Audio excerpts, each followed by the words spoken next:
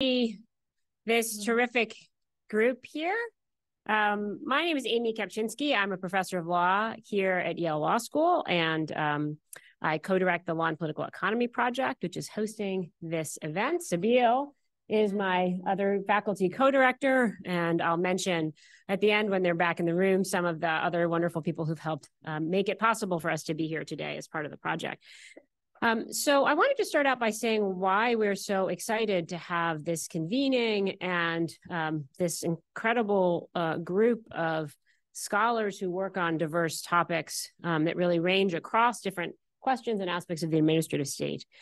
And I wanted to say a little bit about our project for those of you who aren't familiar with it. So the Law and Political Economy Project is a small, very small organization that really see ourselves as a sort of utility or a facilitator and a hub for a much broader group of scholars, students, and practitioners that are interested in recentering questions of a political economy within law schools and within legal debates.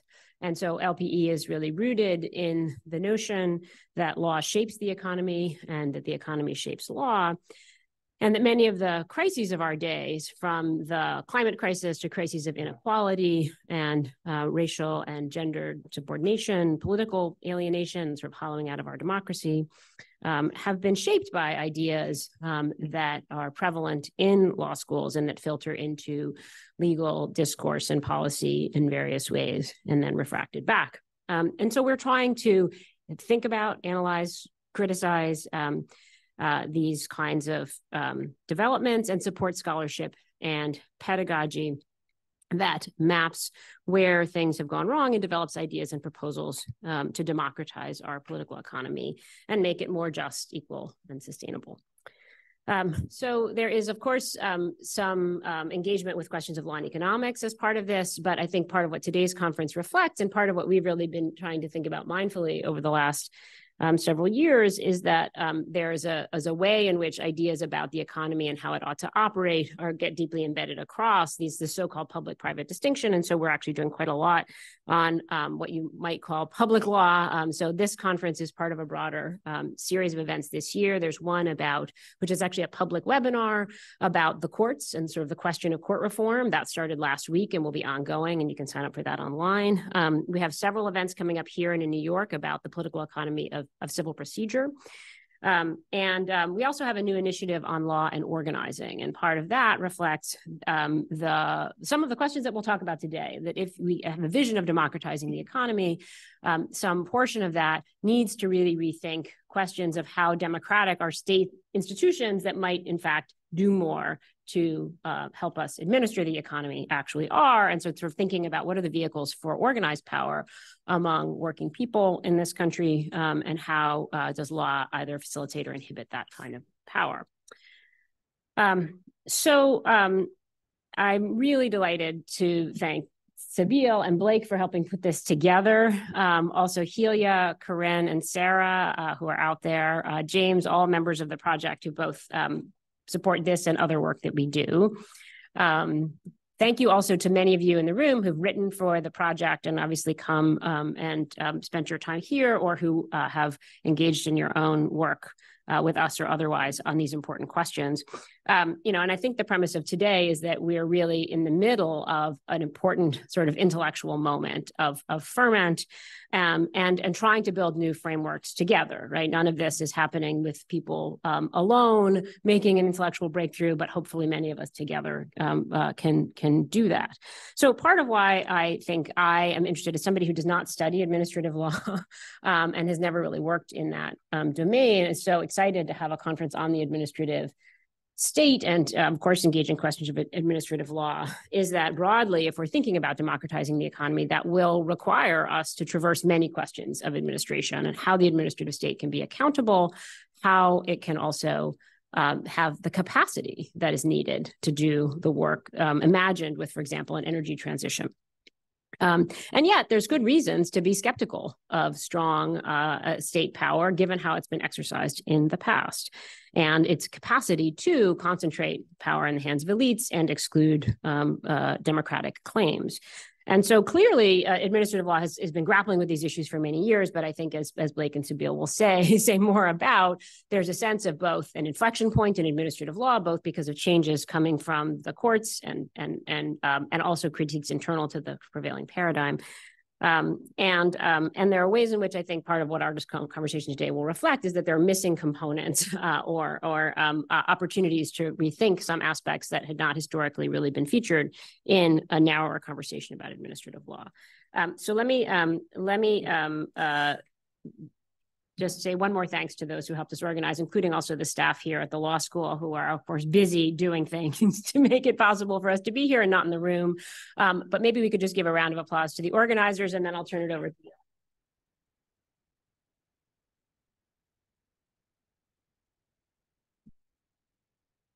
I think you're also probably aware, but the event is being live streamed. So I think that means that, be aware of that as you make your comments, as we are. Choose my words carefully. Choose your words carefully, Blake. Thank you, Amy. And thanks to Amy and to Sabeel and to Helia and Corinne and all the LPE and Yale Law School staff for making this happen. I want to leave most of our introductory time over to Sabeel to frame the discussion. But since this is an LPE event, I want to start dialectically by talking about what this event is not about. It's not. And that'll tell us what it actually maybe is about. It's not about the Supreme Court. It is not about everything the Supreme Court is doing and undoing in administrative law. But in a sense, it is triggered and inspired by it, right? So one thing that's remarkable about the Supreme Court's public law jurisprudence, and especially in administrative law, is that the Roberts Court is in the process of articulating a political theory of the Constitution, of the administrative state to the extent that it will continue to exist, that emphasizes democracy and liberty as these two values that are threatened by giving discretionary authority to government agencies, but primarily regulatory agencies such as the Securities and Exchange Commission or the Federal Trade Commission or the National Labor Relations Board. And if you think about the kind of subject matter agenda of LPE, it is targeted at these kind of areas, right? So regulating the marketplace and thinking about how the government constitutes economic relations in and through legal rules. If you think about the labor market and union rights and organizing. If you think about to what extent the securities markets and the commodities markets ought to be subject to collective democratic control. These are the primary subject matters of LPE that are currently in the Supreme Court's crosshairs in cases like Jarkizi before the Supreme Court right now about whether the Securities and Exchange Commission has the authority to adjudicate cases of securities fraud or whether that is unconstitutional. And so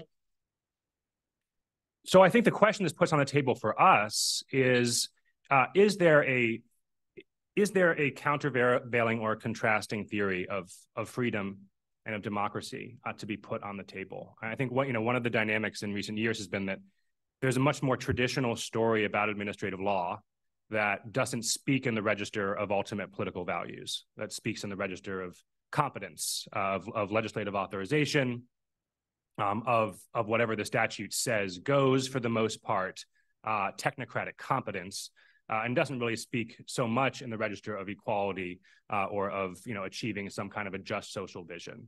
But that is the register that the Roberts Court is speaking in now. And so perhaps the call for public law more broadly and specifically on the left is to join issue on that, join issue on what democracy means in our contemporary environment and what freedom would entail in the context of an economy that is highly complex, highly concentrated, and highly unequal, what it would demand of the public and what it would demand of the state to respond to those kinds of exercises of arbitrary power and unequal distributions of wealth and opportunity.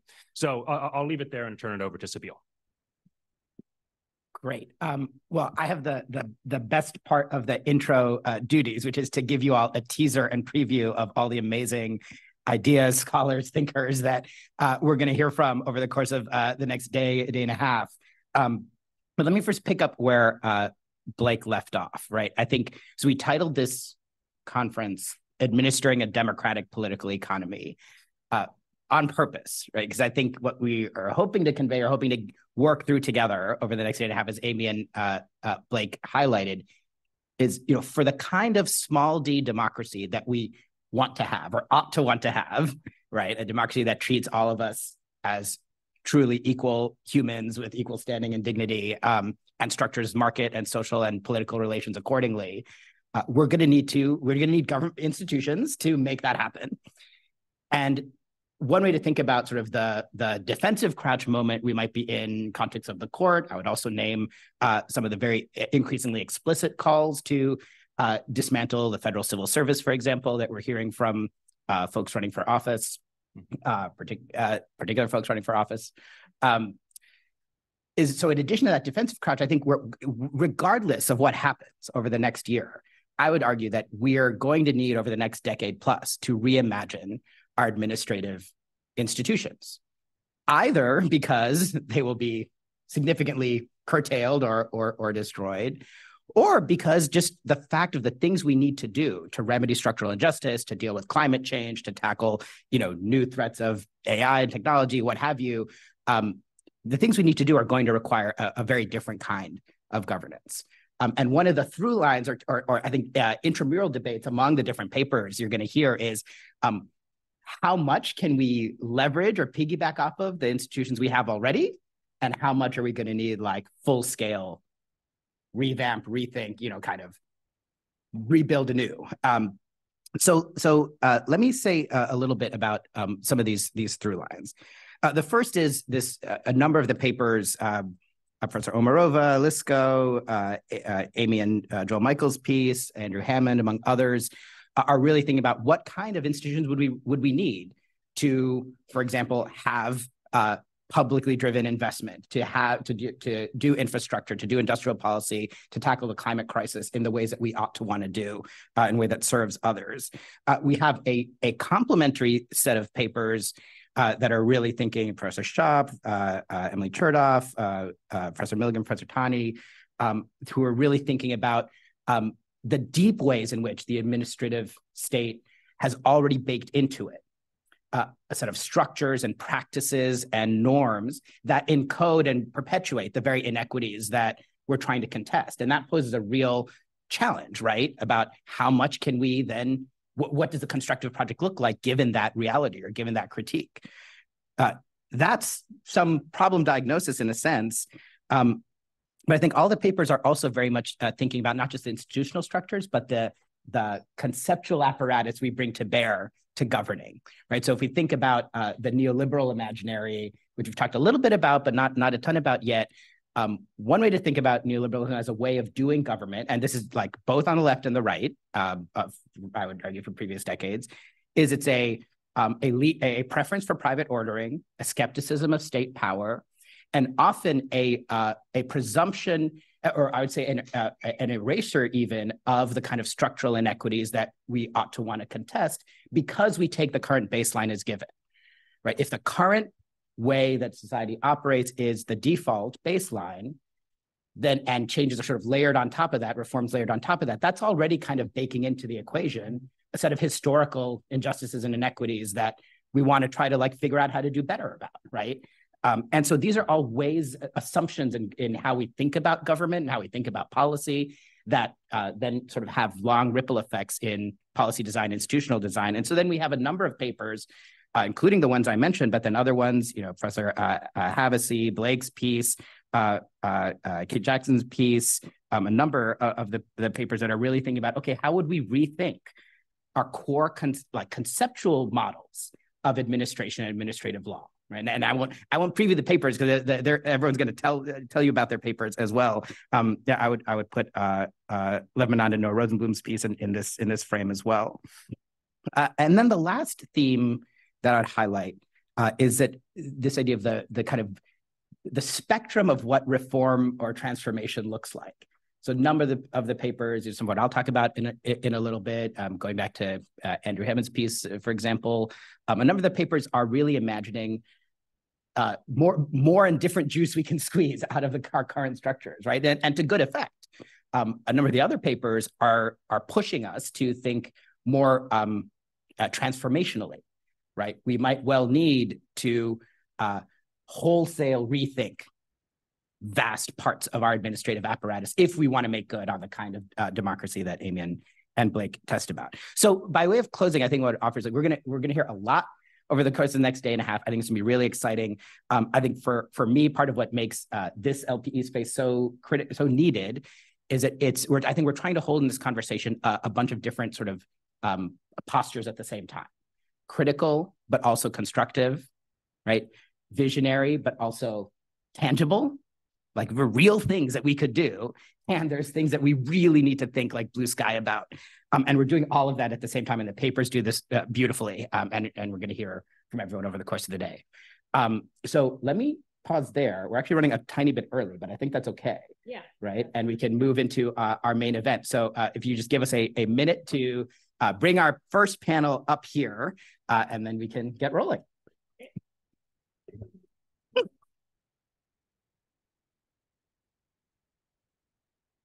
Panel. Welcome, everybody. This is panel one, structural injustice in the administrative state. I'm the moderator and commenter. I'm Nick Perillo from Yale Law School, and we will be hearing from Bijal Shah of Boston College Law School, who will be discussing her paper, Administrative Subordination. Then from Karen Taney of the University of Pennsylvania Law School and History Department, who will discuss her paper, They Were the Cotton, Agency Under Enforcement and Vulnerability Profiteering.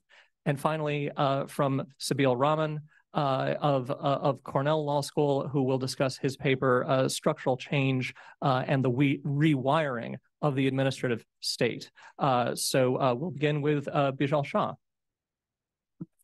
Thanks, Nick, for those introductions. And thank you to the organizers, Sabeel, Amy, Blake, and everyone for putting this together. It's so necessary. Thanks for inviting me to participate.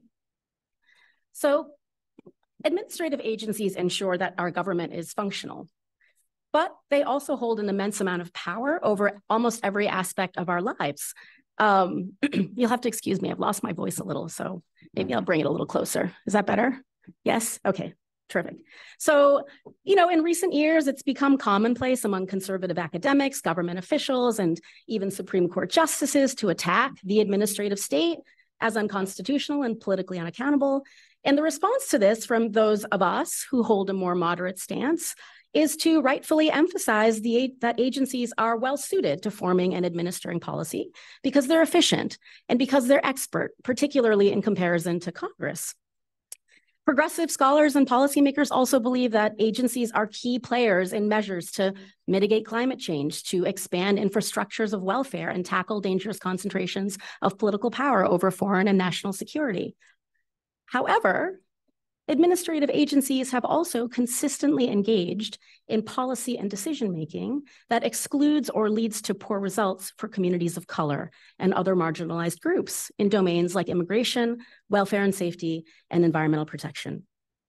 Indeed, agencies sometimes treat poorly, consider differently, make distinctions against, or permit subpar outcomes for vulnerable communities. Now, the pertinent scholarship on this topic often assumes one of two things. One, that these problems are idiosyncratic and maybe specific to the bias of certain administrators, or two, that they're based in a foundation of racism or discrimination, pure and simple, or some combination of these. So examples include the xenophobia and counter-Muslim narratives of immigration law and the racism and anti-poverty bias identified by environmental justice advocates. Now, in my project, I'm asking, do these types of problems simply illustrate unvarnished biased? Are they the result of individualized arbitrariness in administration? Or is there something else going on, or something else also going on? And so the response, in response, I argue that agencies harm vulnerable communities not only due to a lack of consideration of minority interests, or even due to situational bias, but also in order to pursue administrative virtues. So in other words, to do things like reduce institutional burdens, to improve efficiency, to conserve time, money, resources, and to preserve the structures that underlie agencies' overall power to regulate. So put another way, I observe that agencies subordinate the interests of minorities across areas such as national security, immigration, and environmental protection in order to pursue values that actually help the government function.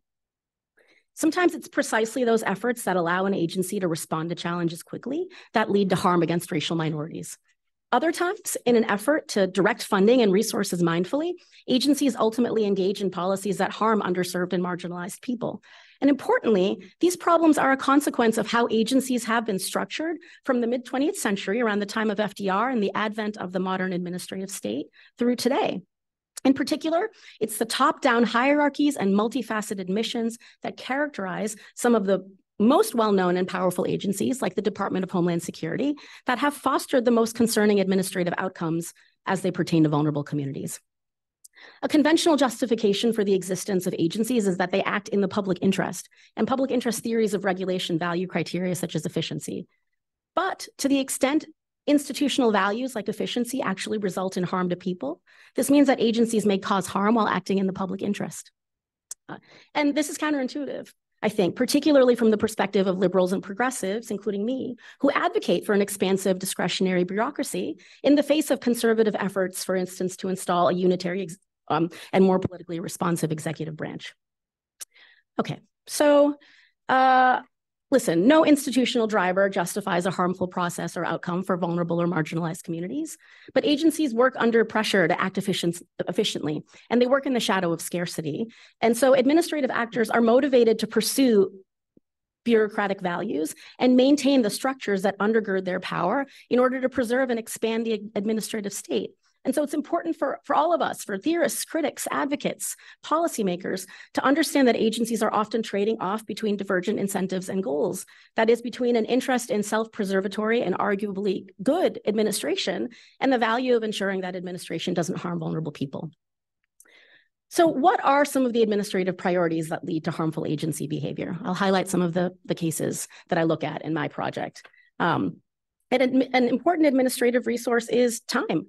Increasing the speed at which tasks are completed saves an agency time, which it can spend selectively. But time efficiency has trade-offs, including the possibility that the policy resulting from speedier process is of lower quality, and that more efficient process may encourage agencies to overlook important alternatives. One way that such time efficiency is accomplished is by by use of what I call information proxies. So sometimes your bureaucrats will make assumptions based on data that's quicker and easier to obtain. And in doing so, agencies can save both time and effort. People can serve as proxies for information. For instance, David Zering, Elena Baylis note that anti-terrorism law targets proxy groups, namely undocumented immigrants, in lieu of terrorists in order to accomplish its goals. The discretionary administrative use of arrest records also serves as an information proxy. Isha Jain notes that at the federal level, arrest records are used to make decisions about who to deport, notwithstanding whether or not the non-citizen was actually convicted. The problem, of course, is that arrests are unreliable proxies for unlawful immigration, which leads to the higher deportation of non-citizens who have brushed up against the criminal enforcement system. Agencies also save time by curtailing administrative procedure.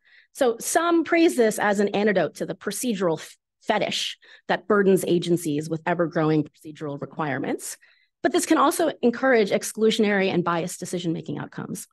For instance, the Bureau of Land Management approves oil and gas leases, which leads to extractive projects. On the one hand, the agency can accomplish more projects due to an expedited environmental review and the imposition of more narrow standards that often focus these leases in rural communities.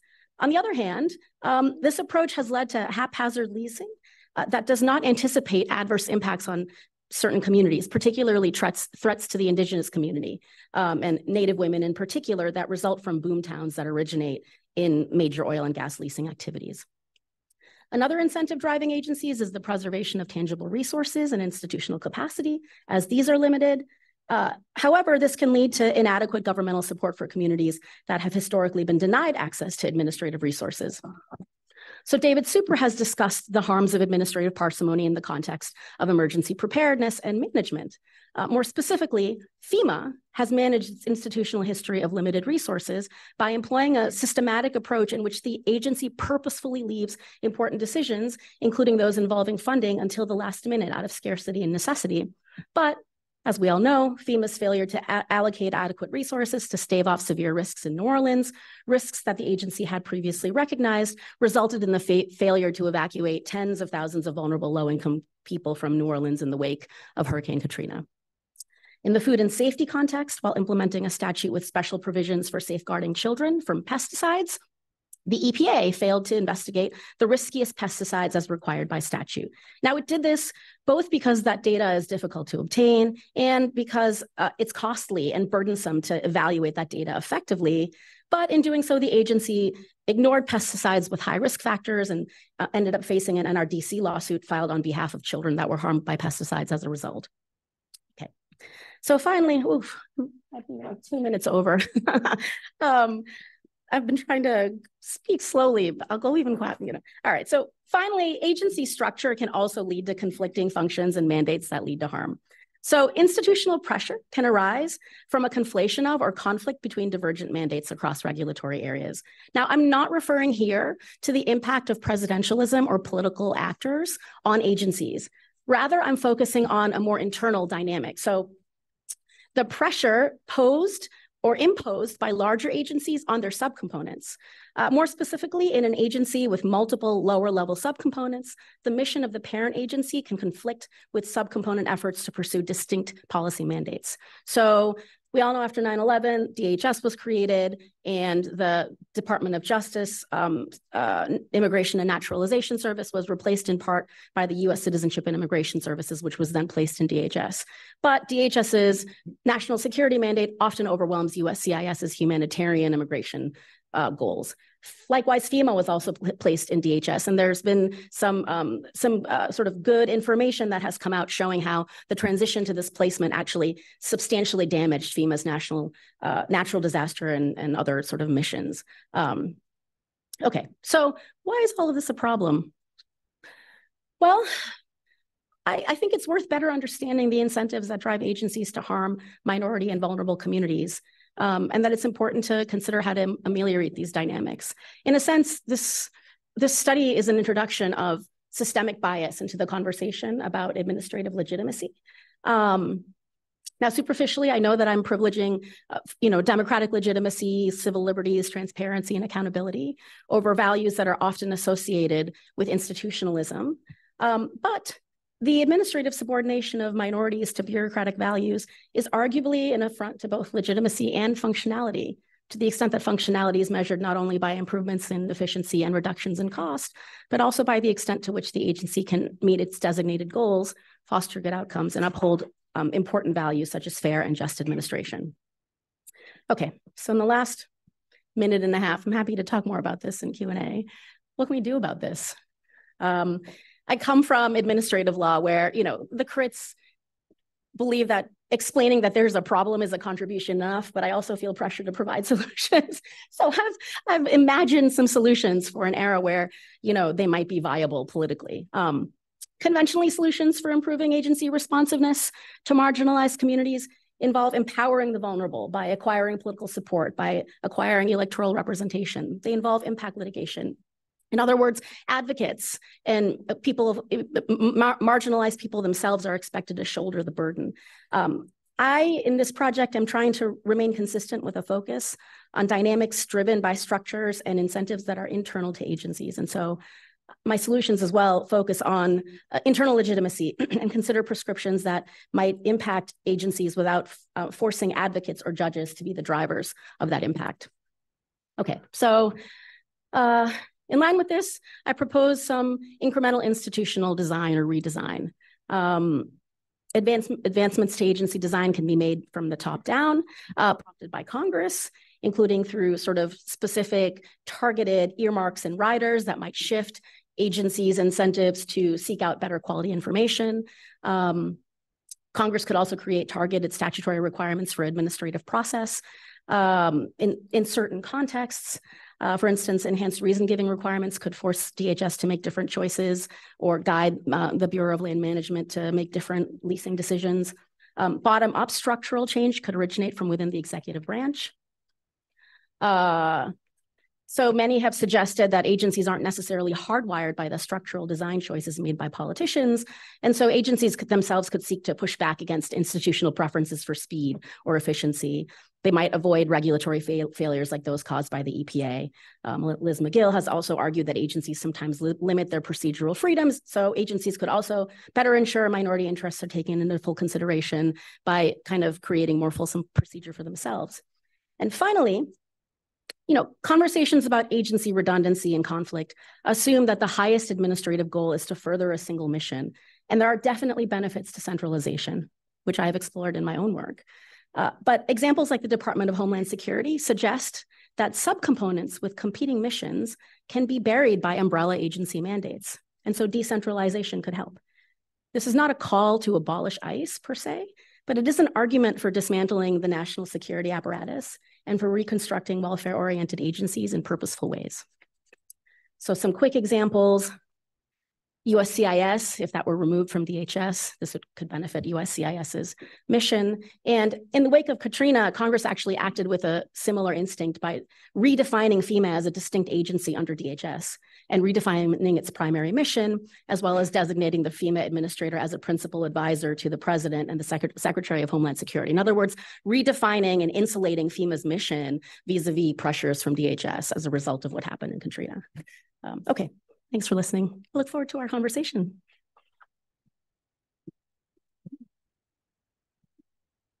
Thank you. And we'll now hear from Karen Taney. Thank you so much for this opportunity. And thanks to the organizers for letting me sneak on this program with a very early stage paper. As a few of you know, I've been working for some years on a historical book project that is on what I've been calling disability governance. So the project interrogates the post-1965 explosion of laws and policies that focused explicitly on disabled people and that attach particular rights and benefits to the category of disability. So the question driving this is, why was it suddenly so important to see and demarcate disabled people and to legislate their care and inclusion? The disability rights movement is part of that story, but the movement was relatively small and its rise postdated some of the most important legislation. So the question driving the project is, what work were disability laws and policies doing for this state? To some extent, of course, these laws were an expansion of a long-standing liberal project aimed at providing access and opportunity to marginalized groups. But these laws also intersected with other projects. So I'll just give a few examples before diving into the one that's the focus of this paper. So consider, for example, public programs that provide financial support to people who have become too disabled to work. So yes, these programs are a form of social provisioning, but they were also a way of dealing with economic restructuring and evading conversations about why and how disablement occurred. These programs also tacitly legitimize employers' narratives about who could be a productive citizen and who could not.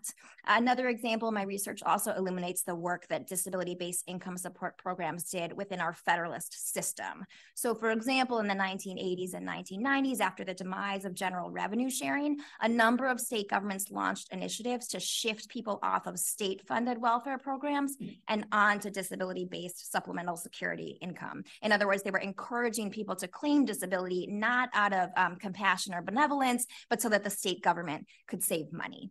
So this paper is picking up on these themes by looking at the administration of another disability-related government benefit, which is Medicaid. The paper focuses specifically on disabled and elderly individuals who are using Medicaid to receive long-term care in nursing homes. Now, Medicaid, of course, is supposed to ensure care, but there are many indications that nursing homes fail in this regard and have long failed. So the extraordinary COVID-19 death toll, I'm sure you've heard about this. This is just one example. And in the meantime, Medicaid payments easily pass through their ostensible beneficiaries and into other hands. So as I'll explain in a minute, Medicaid payments have generated profits for private companies, created slush funds for local health systems, and padded the coffers of state governments. So this paper intersects with the theme of the conference in that, by all accounts, the nursing home industry is heavily regulated. The key federal agency here is the Centers for Medicare and Medicaid Services, or CMS, and it appears to have lots of rules and tools at its disposal. Sabeel might correct me on this later on, but my outside perspective is that it does. And yet for decades, there have been complaints about nursing home abuse, inadequate care, and rampant profiteering. One could diagnose this situation as one of regulatory failure, and a number of smart scholars have done that. These scholars have also offered some really great ideas about regulatory improvements. But as I think Sabeel flagged in his opening remarks, this paper is one of those ones that has a different kind of takeaway, which might look familiar to readers of my prior work, not that you should be familiar with it, but I'll flag to you kind of my own take on agencies. I have always been less interested in what agencies should be doing or could be doing better or shouldn't be doing at all. And I have been more interested in what they actually do. And I think there's an opportunity here to see governance in action and to build theory about what kind of state or regime we are living under. So what this paper brings into view, drawing on the work of other scholars that I admire, is a state that recognizes an obligation to care for those in need, but allows other actors, including other state actors, to treat people in need as a sort of raw material. It doles out life-sustaining benefits in such a manner that powerful entities can quickly and easily extract value without necessarily providing meaningful care.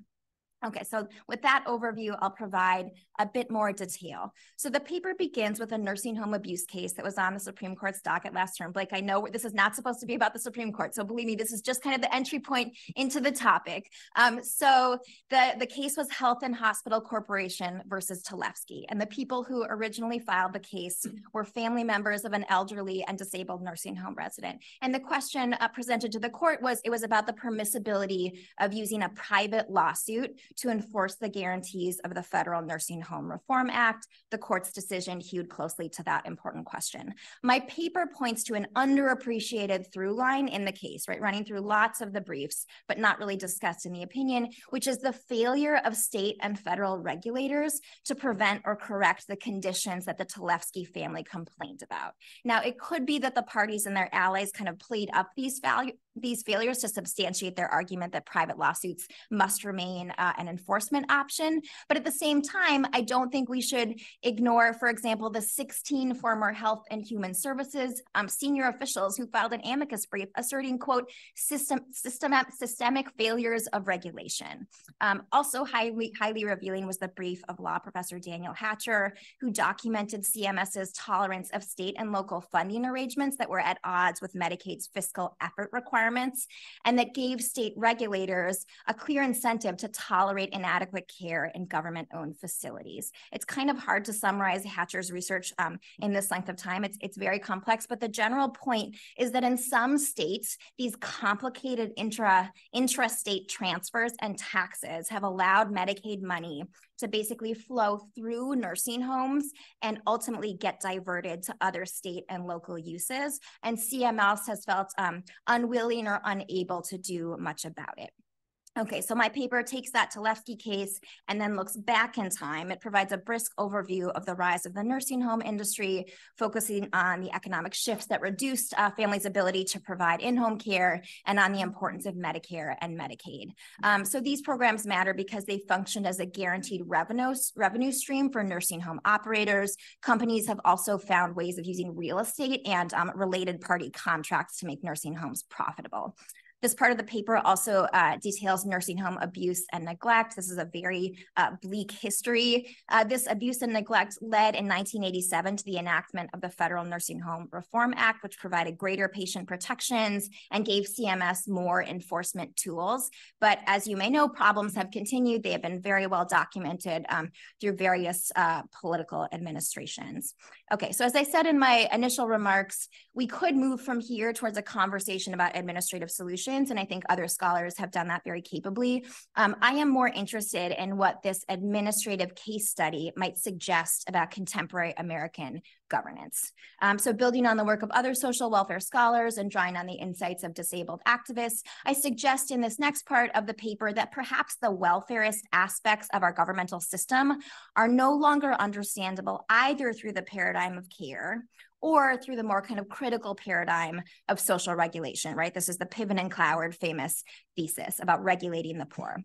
So I think that the reigning paradigm combines social regulation and extraction.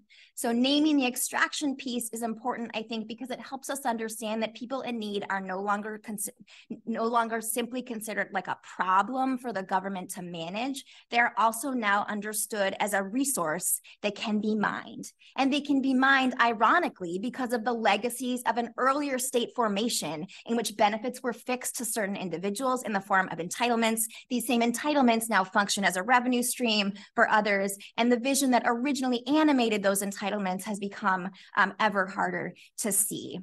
My paper concludes actually on a more hopeful note, believe it or not, so derived from some archival research. So when I was looking around in the papers of Wade Blank, he's this Denver-based disability rights activist, I learned about how he and a collection of nursing home residents in the mid-1970s escaped the system that I have described.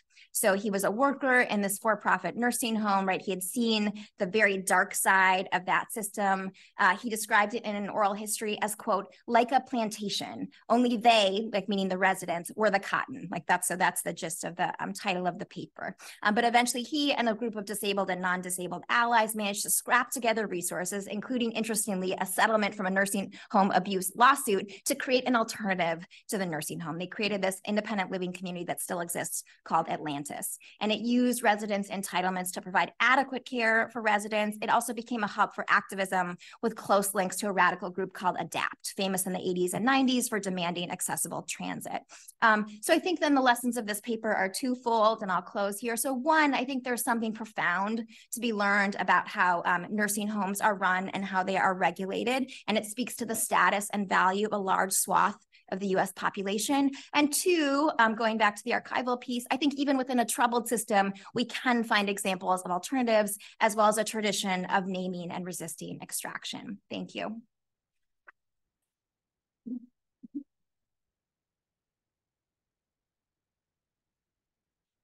Thank you. And we'll now hear from Sabeel Rahman. Great. I'm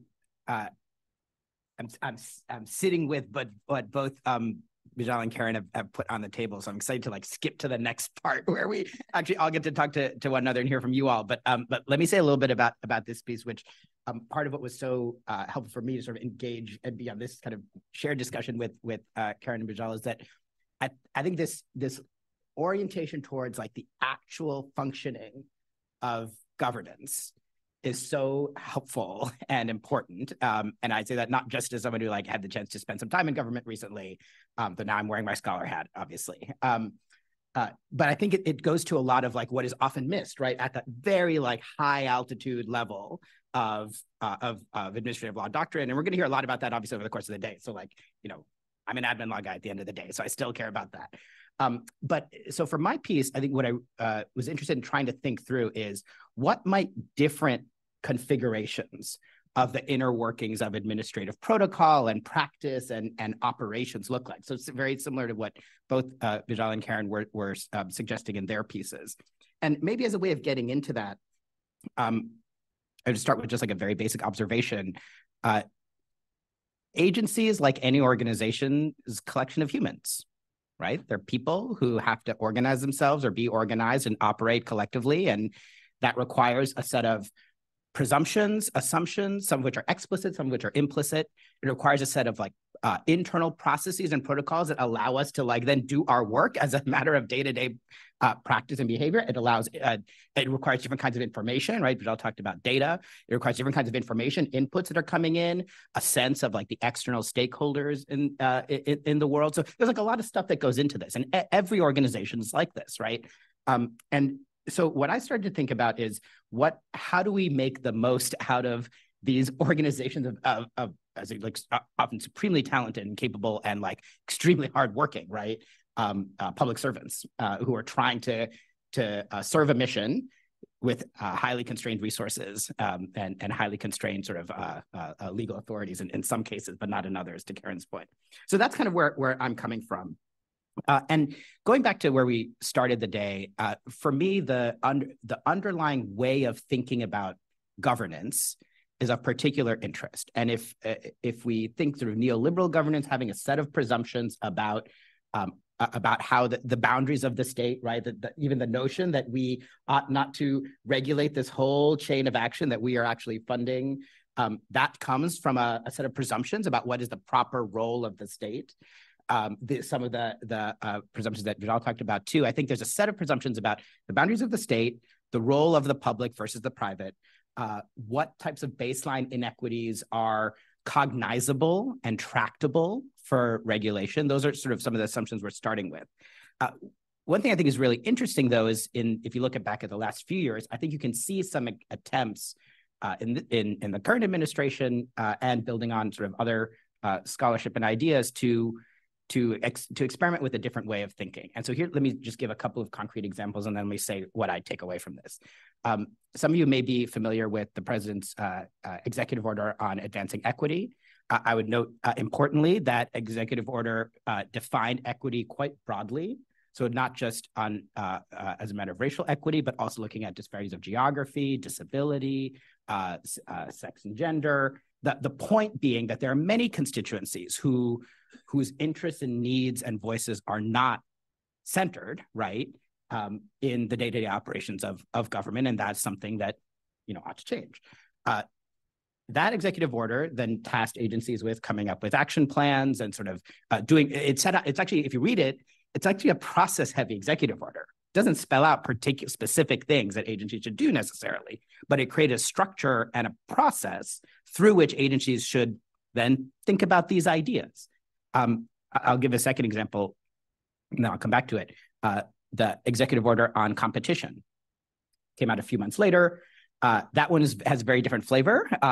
It laid out a long list of very specific actions that agencies were then going to consider. For example, USDA is going to consider how the Packers and Stockyards Act from many decades ago actually requires or might require a different way of thinking about how the current market structure of the poultry industry, for example, might need to be looked at in another way. We can talk about that. But so that's another example. But to me, what is interesting about these two executive orders, it is a way of bringing a particular lens to the construction and understanding and response to public problems. Statutory authorities are already there. The agencies have been engaged actively engaged in many of these sectors already. So it's not like a new thing in a sense. But what is new about it is sort of a different way of thinking about and understanding what the nature of the problems are that need to be diagnosed and then responded to. So that's interesting to me as a way of a different way of thinking about the problem, right? So that's one. There's some paper talks about a whole set of interventions that are in this level of like conceptualizing structure, political economy, power, equity, and making it cognizable and tractable in the day-to-day operations of the administrative state. The second piece that I talk about in the paper is this idea of what I call a rediscovery of public provision. Here, I also sort of engage a lot with the literature on welfare programs and the ways in which we sort of have inherited a sort of gendered and racialized modes of implementing those programs. The amount of paperwork you have to fill out to get access to disability, conveys a baseline, disapproval at best, or hostility at worst towards the folks we're trying to help, right? And then you see, in a whole bunch of different actions and guidances and so on, an attempt to think differently about it. The Paperwork Reduction Act statutorily commands agencies to reduce the burden on Americans with paperwork. Burden is not just a burden on business, it is a burden on the individuals who need access to those programs to which they are already statutorily and regulatorily entitled. So it's not a new, right? The thing is, this is a thing that's already meant to get to certain people. But we have administered it in a way that conveys a very different set of normative views about who ought to get those benefits, right? And so you start to see a different way of like operating that on a day-to-day level. The third part of the paper talks about some of the ideas of analysis and data that Bijal was talking about. I won't say too much about OMB Circular A4, because if you get me going, I can say a lot about OMB Circular A4, which I love dearly, especially the new one, which folks should look at. But I will say that there too, you see an attempt to put into day-to-day practice an updated way of thinking about analysis, right? There's discussion there that sort of updates, for example, the discount rate, and other climate folks, the folks in the room here who have worked on this tremendously can say better than me, but the science has improved tremendously over the last 20 years, and we just have different data and information about how we ought to weigh the long-term effects of climate change, for example. Or if you look at another part, it actually spells out how might you go about doing distributional analysis in a regulation. Again, sort of very familiar to academic literature and scholarship, but kind of hard to do if it's a new thing for you and you're an agency. This is another sort of example of trying to encode into the day-to-day practice a different analytical framework, which then feeds into the kind of day-to-day practice, or ought to, I hope, feed into a different kind of day-to-day practice, right? If agencies are meant to consider all the different relevant impacts and implications of their proposals, to not consider distributional effects or impacts on human dignity or impacts on climate is in fact a failure to consider all the relevant factors that agencies are meant to consider. The last piece that I highlight here, and then in my last minute, let me zoom back out because this is very weedsy. The last piece that I want to highlight here is a set of guidances on public participation. So the executive order on equity, the second executive order on equity, and the executive order on modernizing regulatory review, to name just three, but this is in other executive orders too, all in different ways, really strongly encourage agencies to think about how they might better engage proactively and early with the constituencies who are most impacted by their authorities, by their policymaking agendas. By the time a regulation makes its way to notice and comment, right, there's a lot of work has already been done. I don't want to say it's already cooked, but there's like the room for maneuver after notice and comment is much less, right? Because you've already formulated a set of proposals, and notice and comment only covers one slice of the things that agencies do, right? Agencies do all sorts of other things, and so you would want then to have, in a small d democratic vision of regulation, you would want agencies to be more robustly engaged with a wider range of folks. Now, like that's actually kind of hard to do as a matter of like requiring across the board a set of procedures, which is not what's in these executive orders. That then gets you into some of the suffocation under procedure risks. But I think here too, there's sort of like a push in a different direction. Okay, my last minute, let me zoom out. These are very weedsy, but why am I cherry picking these examples? One, I think they're interesting and great and folks should, think about them. But two, if part of our goal here is to envision what a blue sky democratic administrative apparatus that takes seriously the structural inequities in our society looks like, part of that task is going to require the day-to-day functioning of these organizations and humans to do that work. And I think in these different interventions, we see the beginnings of how one might go about structuring those day-to-day operations. And my hypothesis, which is for another paper, is that I think that also points towards what kinds of deeper, more transformative reorganizations, statutory interventions, doctrinal interventions might follow. But I'm a big believer in learn by doing. And so we should kind of learn by what's being done. Let me stop there.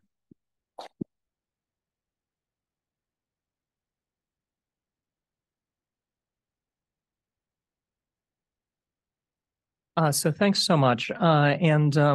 I really appreciate the opportunity to be at this conference and to comment on these papers.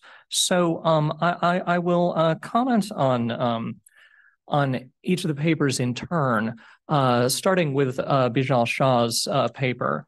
So Bijal explains how agency management's pursuit of institutional virtues, like conserving agency resources and maintaining a centralized control, will tend to harm marginalized people, even if the managers don't necessarily have any animus toward those people or even any implicit bias against them.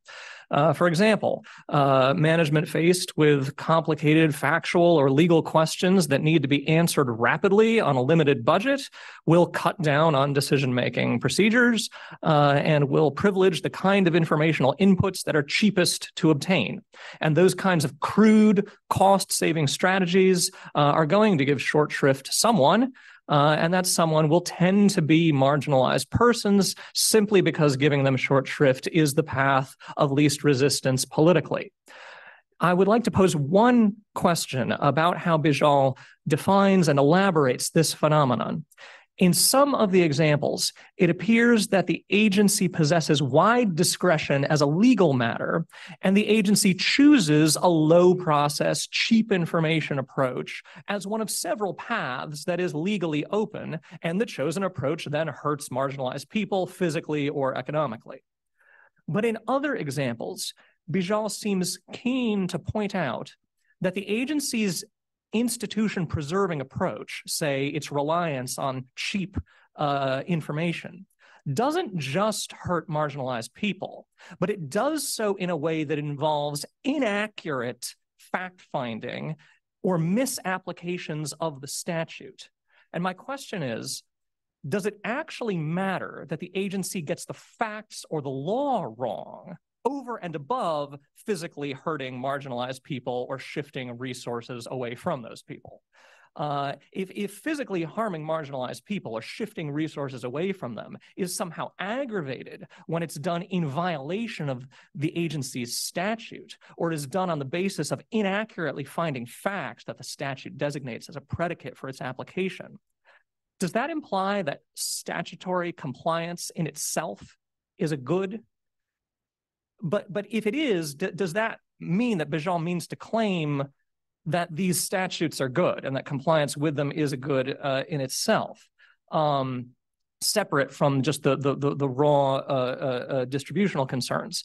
To sharpen this point, consider that there may be some situations, not as common as the ones in the paper, where an agency pursues an institutional virtue in such a way that encourages violations of law that happen to help marginalized people.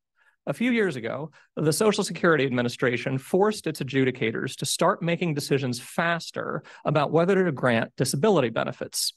Grants of disability benefits are never individually reviewed, but denials can be. And so the adjudicators' labor union alleged that the speed up would encourage adjudicators to make grants that were not warranted under the law because an adjudicator doesn't need to expend as much labor justifying a grant as a denial. If we assume that allegation is true and that disability applicants generally tend to be marginalized people, this may be an example of an agency pursuing an institutional virtue, speed, in a way that tends to violate the law but helps marginalized people. So my question is, would that be good or bad under Bijal's framework? Shifting now to Karen Tani's paper. So you have this striking story of disabled and elderly people who have this statutory entitlement to care and a stream of funding that is officially supposed to go for that care, and a lot of the funding is being diverted by these intermediaries, by the providers, and so this is and many of the providers are private profit-seeking firms, and so this is the kind of context where you'd expect progressives to bring up and advocate for the idea of a public option.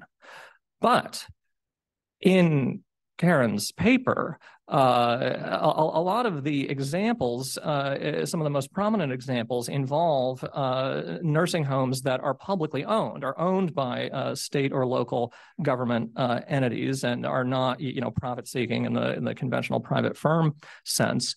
These entities seem to be engaged in behavior that's just as opportunistic as the rest of the providers. And so I I wanted to hear more about what exactly the agenda and the incentives and the politics of these government entities that own these opportunistic providers are, and what are the implications of that for possibilities for reform. Does it suggest that any kind of reform has to work on some kind of access other than excising the conventional profit motive or working along the lines of the conventional public-private distinction? So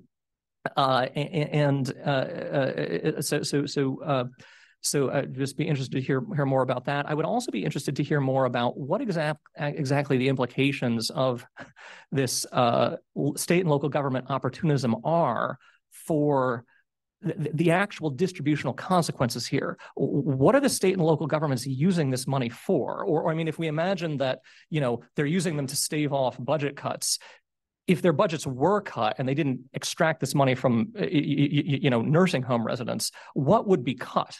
In other words, I think we need some sense of how the state and local governments are using this money to get a full picture of the distributional consequences here.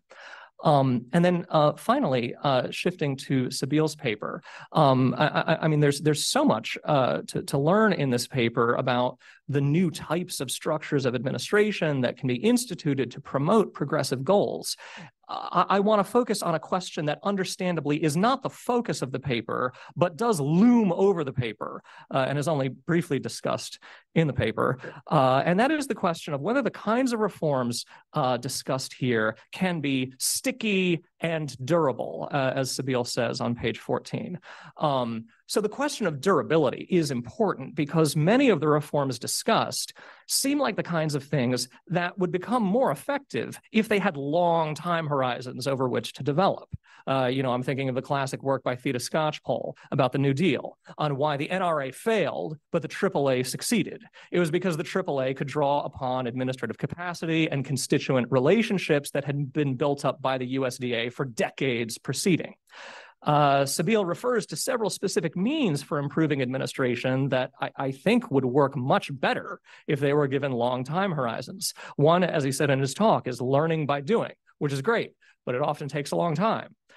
Second is the buildup of trust relationships with constituents. Also takes a long time, especially if there's been very low trust previously. A third would be a more effective and committed civil service, and recruitment into the civil service is helped by the offer of long-run career prospects to sustainably do the same kind of committed work. But of course, the time horizons for these reforms may be truncated or interrupted whenever the Republicans win the White House, a point that Sabil acknowledges on page 44. I mean, in general, we're in an era where each party, on returning to control of the executive, tries to destroy the institutional innovations of its predecessor. This was documented with regard to Trump by Freeman and Jacobs's article on structural deregulation, and it also happened under Biden with the immediate ratification of Trump's regulatory budget. So I'd like to ask Sabil, what are the promising ways, or are there promising ways to make the present reforms more durable if the Democrats don't always retain the White House? Obviously, it would help to put the reforms in legislation, but that's hard to do. Could you sometimes park administrative capacity outside the government and try to keep developing it so it could then be returned into the government when the progressives return to power? Or could you take advantage of the fact that the agencies are so large and numerous and the White House is so small and has a mandate only for a subset of the agency's missions and doesn't fully know or control its own core of appointees a lot of the time? Presumably the interagency initiatives will be salient to a new Republican administration and will be prime targets for rollback. But the intra-agency initiatives might survive in many cases, especially if the Biden administration has been strategic about who to make them salient to. Obviously, a constituency outreach initiative, by definition, has to be salient to the constituency to which you're doing the outreach. But maybe it doesn't need to be made salient in the national media as a Biden-Harris initiative that will render it a target for the opposing party. And then lastly, could there be alliances of convenience between progressive Democrats and populist Republicans on certain discrete issues, maybe something in antitrust, maybe the broadening of the application of the Paperwork Reduction Act, administrative burden, and so forth. So thanks, and I would like to give the panelists a minute to respond to one another, and then open the floor to questions. Thank you for your thoughtful parsing of our work and for your helpful questions. So I think it might be helpful, sorry again for the squeaky voice, it might be helpful to put this project in some context within my broader research agenda, which is I have a keen interest in how agency discretion operates. And I've been spending some time gathering information. It's the most brutal spade work in many ways to try to figure out exactly what's happening on the front lines as a result of guidances and interagency memos and such. And so this paper is based in that keen interest, which is to say that I tried hard to focus on those aspects of agency action that are based in discretionary choices. Now, that isn't to say that there isn't overlap. So I think one example that pops to mind as you were speaking was how national and international terrorists are punished differently. International terrorism receives a much higher level of punishment under the law. However, agencies have often even if they're operating in a domestic context, have gone ahead and labeled Muslim terrorists as international terrorists reflexively in some cases, which means that there's an interaction between the law and discretion there, right? Where the law has these categories, but they're being kind of conceived of in a certain way by the agency that then leads to these biased outcomes. So all of which is to say, I think there is a lot of room in most of these examples for agencies to make choices. But to the extent that that's not the case and that statute is sort of clearly violated as a result of the agency's decisions, this offers us another avenue for intervention, right? Which I don't spend as much time with in this paper because my focus is discretion, but which is sort of legal intervention at the statutory level, intervention at the sort of regulatory level where we're changing what agencies do, if the statute is encouraging them to do this, or intervention in the form of litigation against the agency for breaking the law. So it kind of expands what we're able to do in response to agencies' behavior if the law is somehow shaping what they're doing. Now, as to your question of, if the law encourages agencies to do good for vulnerable communities, what do we make of this? Well, your speed example has come up as well in the immigration context where people argue the fact that dockets are so slow that people's cases languish for so long is actually a problem for non-citizens. That means that they're in limbo for very long periods of time. They can't establish themselves. They can't get legal benefits that would result from, status. And this is a problem. In fact, speed is better, notwithstanding the kind of critiques of what speed does to the quality of the decision making. So if we're in a situation where, speed improves and outcomes for vulnerable communities, that's great.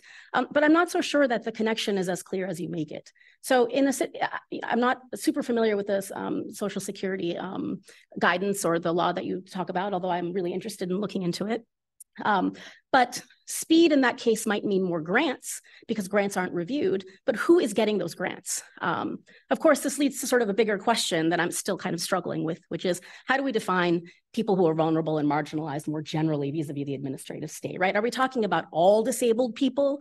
When I look in some other work that I'm doing at the community of Social Security, welfare recipients, I'm not looking at people who are sort of claiming to be disabled because this would be the entirety of the population, right? I'm looking at, in some other work, racial minorities and women, for instance, who have sort of historically received fewer grants and have been treated in biased ways during Social Security Administration processes. And so I'm not so sure that hurry up and grant will necessarily benefit those who I might define as marginalized in that particular population.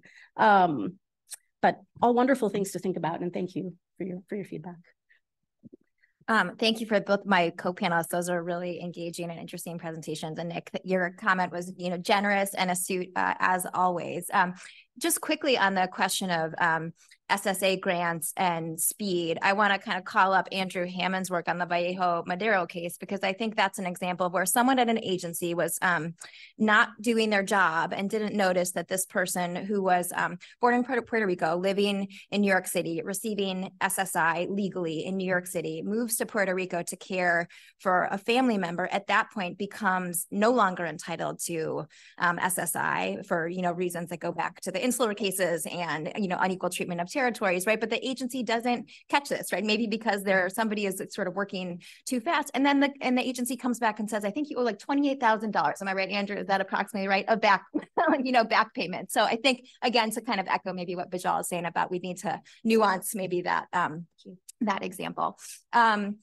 I really liked that comment about how what is going on in these publicly owned, at least on paper, nursing homes kind of complicates a kind of go-to progressive or liberal solution, which is the idea of a kind of public option maybe being, you know, a good idea. So I think that's worth thinking through. And I think the way that this one is sort of embedded in this federalist context in a way with a lot of money is on the line makes this one really complex. I guess I would want to be careful to say that, like, just because this example of public ownership has turned out really badly and seems to have many of the same ills as like nursing homes owned by private equity corporations, I think that doesn't mean we give up on the idea of a public solution. I think it means we brainstorm about like what would be other public alternatives. And I'll kind of loop in, because you had mentioned like what would be some reform ideas. These aren't ideas original to me, but Nina Cohn, people like Nina Cohn, Daniel Hatcher, they've written about like, you know, even if we were to stick with this as kind of a public option, I think there are things that could be done in terms of better tracking of payments, making sure they're applied in the way that they should be applied. In other words, to actually help the residents of nursing homes. So that's one idea. I was talking to Kate Andreas before this about the labor piece and how maybe actually if you had better labor rights and protections among the workers in these nursing homes, both public and private, right, that could be a dramatic improvement actually in the level of care that people receive there. So those are some reform possibilities. And again, I think other folks know much more about that than I do. The question about state local opportunism and the diversion of revenue and where is that revenue going, that's a really interesting question. And it's something I kind of poked around with a little bit. I think it's very hard to kind of track the flows of money. Maybe there's a way to do this, and I need to you know, talk to some people who could help me figure this out. But I did look into kind of state, but you know, generally like where a state, when they have general revenue, like how are they allocating it? And I think it's a really interesting question. A big chunk of it is for education, which does raise, I think that maybe implicit in your question was this idea of if it's being diverted into state coffers, maybe they're applying it to like good things that actually help the public in some way, right? And education is a valuable public good. I still think there's something objectionable about kind of the shifting that's happening here. And then I think I would also call in the work of, so Tracy Steffes, a historian, has a new book out that's about the need to really look more closely at state legislatures and what they're doing with taxation, and just sort of not assume that they can't raise more money. I think there's a narrative out there, and it goes back to like the tax revolts, right, of the 70s. And there are legal constraints that arise from the tax revolts, but I think there are other ways in which states could generate additional revenue if they want to, but instead they kind of put forward this narrative of like, oh, we couldn't possibly, right, which I think helps justify tactics such as this.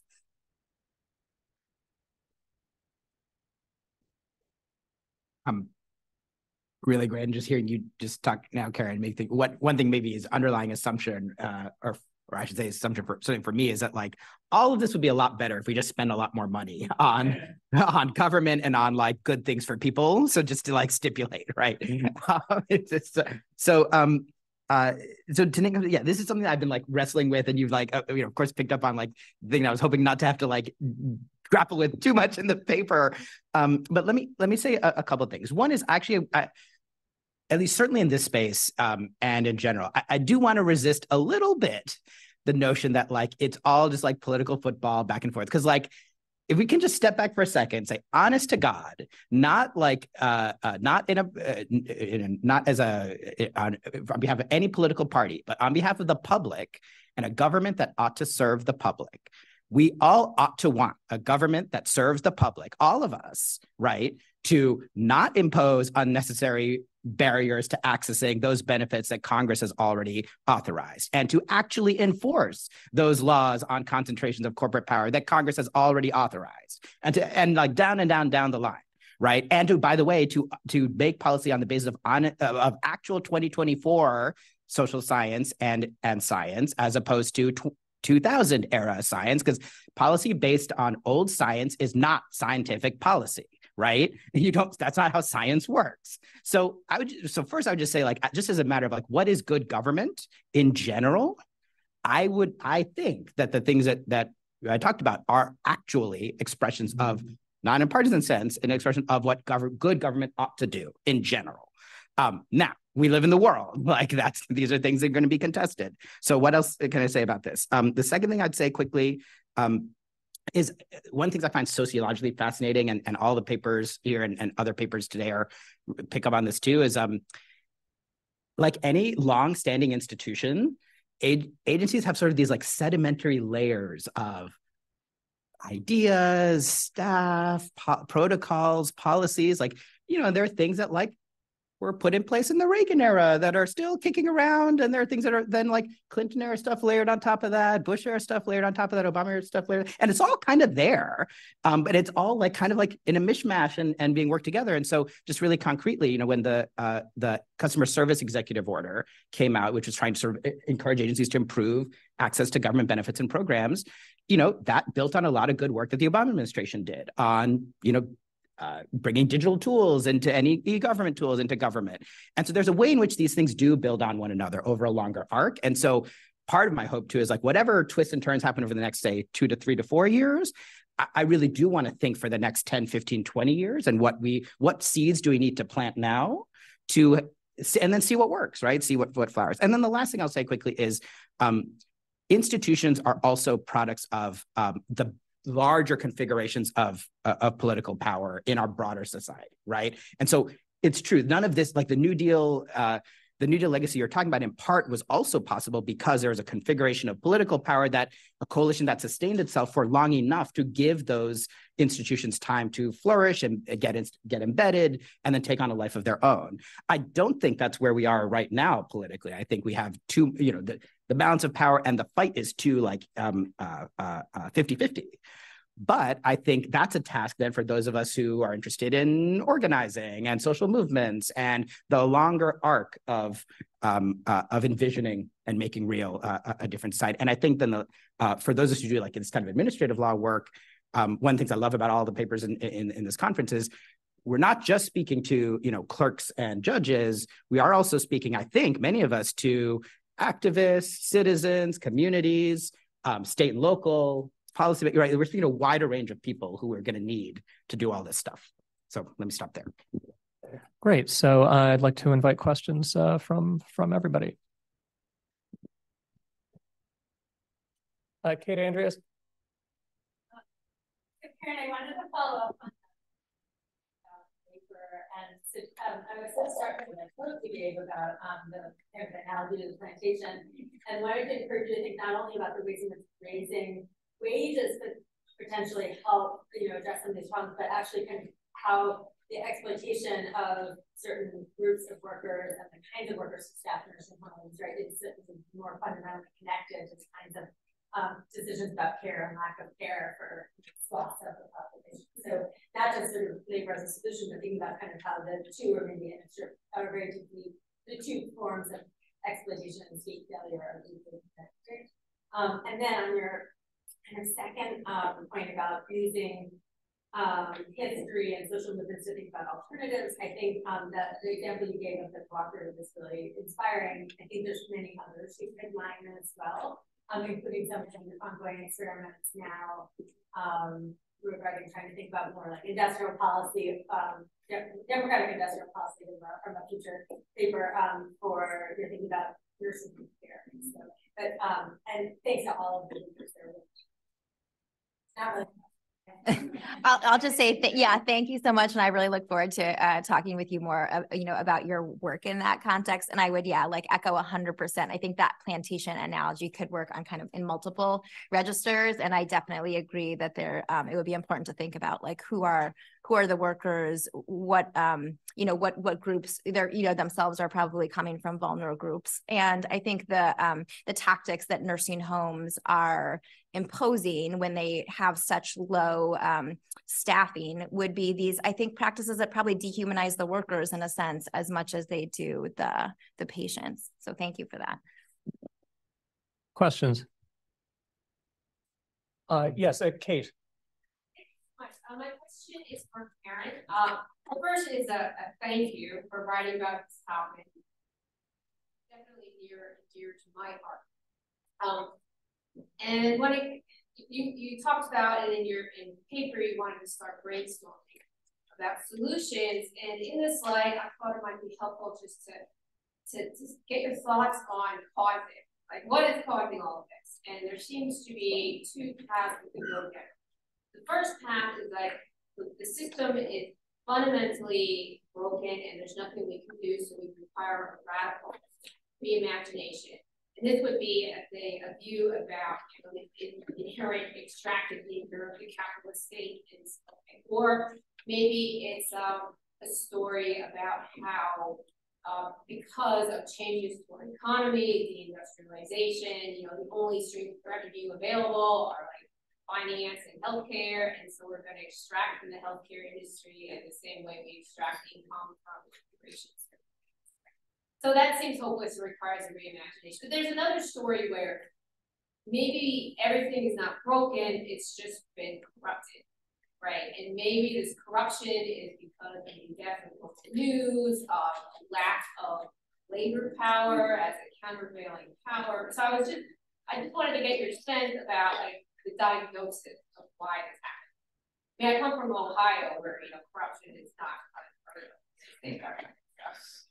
I mean, that's a great question. And I'll just admit this is a new project for me. So I'm thinking deeply, I think about exactly what you raised. And I'm not sure that I have an answer right now. The point that you raised about local news is really interesting to me, in part because some of the best reporting on what was going on in the Tlefsky case and all this very complex Medicaid diversion stuff going on, that was from the local paper, right? And I know that those are kind of becoming ever more scarce. So I think that's a really excellent point in addition to the one, in addition to the labor piece. And then in terms of broken system, I guess coming from prior work, I am really concerned about just a kind of long-term devaluation of care work and of the people who need care. So that, maybe draws me a little bit towards option one, but I realize that one kind of sounds like the most bleak. So I'll continue to reflect on that. And I really appreciate the kind of beautiful way that you framed that and set that up. Thank you. Questions? Yes, I apologize. I won't know everyone's name. So please go ahead and please say your name.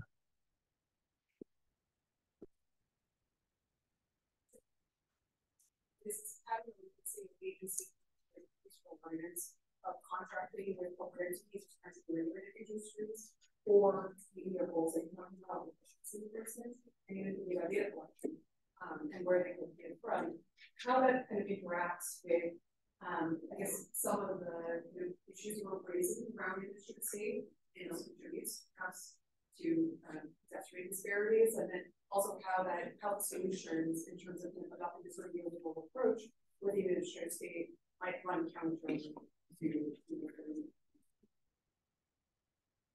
Yeah, it's a good question. So, I can think of two sort of impacts of this outsourcing to private parties, which isn't new, and there's been some good work. John Michaels has written a lot on this, and Bridget Dooling, and someone recently did some work studying how this operates at the ground level. I look a little bit at instances in which agencies are in fact relying on information from one particular.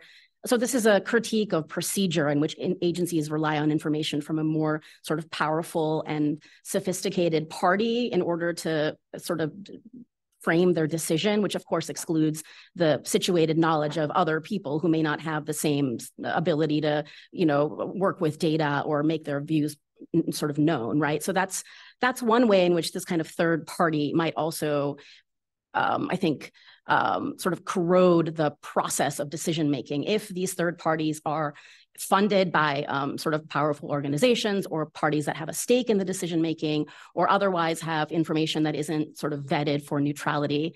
You know, and in keeping with that, it also sort of evinces a bias in favor of data and information and knowledge that is based in particular formats as opposed to, like I said, situated or ubiquitous knowledge that certain communities might have that have been excluded from processes.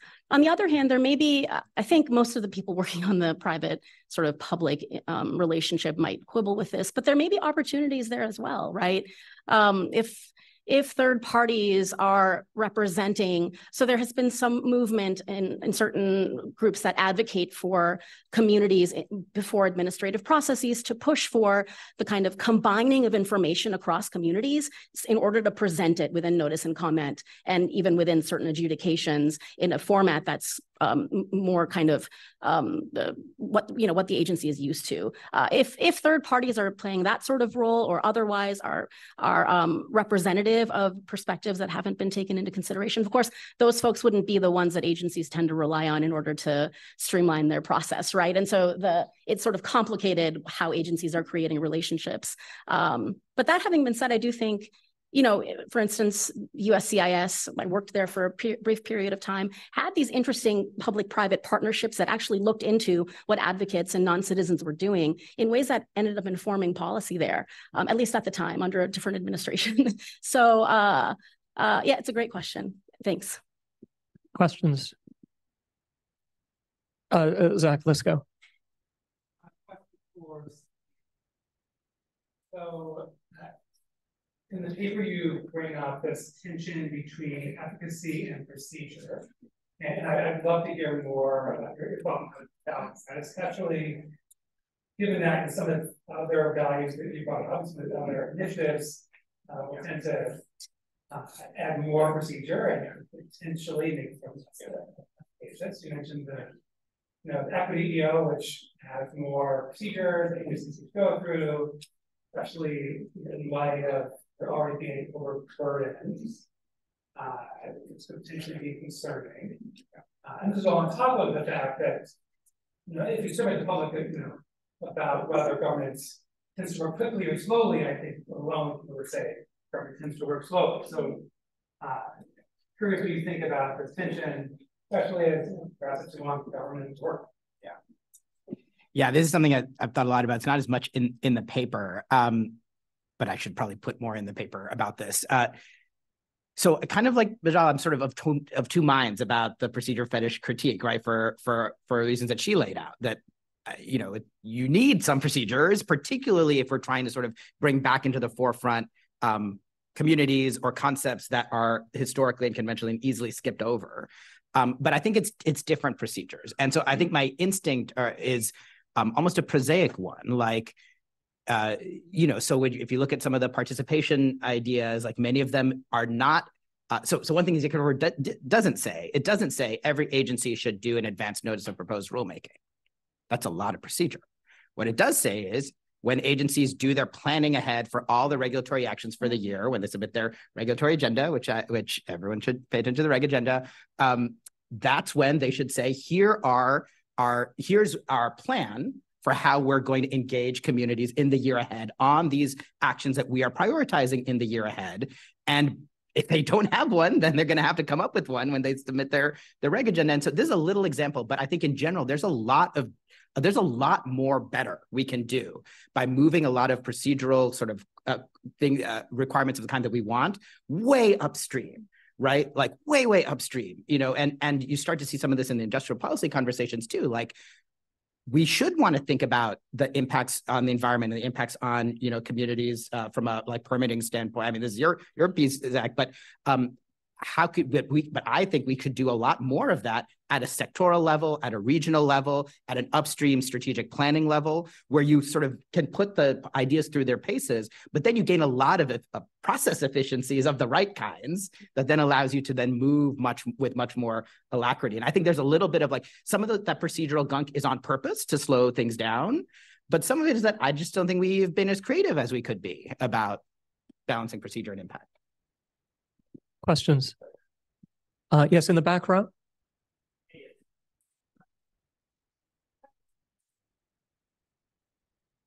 Say a little bit more about where you ended your comments, the connection between the things that you read about the paper and the very last few pages of the paper and the broader structural change in the administrative state. And I think the tension that I've also been thinking about some is, are the changes here things that actually lead to the bigger structures, or is this something that's just working within existing structures? What I mean by that is you can interpret on the one hand kind of reforms to cost-benefit analysis as just better cost-benefit analysis, which is indeed what the Clinton administration did vis-a-vis the Reagan administration, and the Obama administration did vis-a-vis the Clinton administration, and updating of science. But really the paradigm is the same. It's just you have more costs and more benefits if you do a better job of balancing them. Similarly, you could see the competition work as, again, a different subject, but it's presidential administration, just not on smoking. Now we're doing it on competition policy. And so it's not a framework difference, but a topical difference.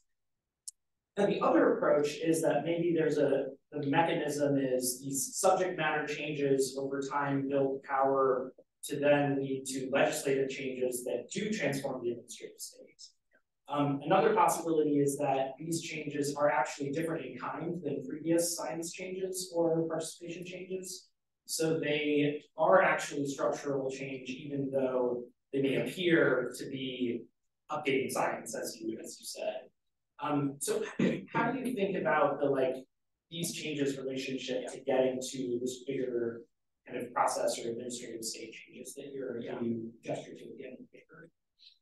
Yeah, I think, and this is a little bit also, it resonates with, I think, what Nick was putting on the table.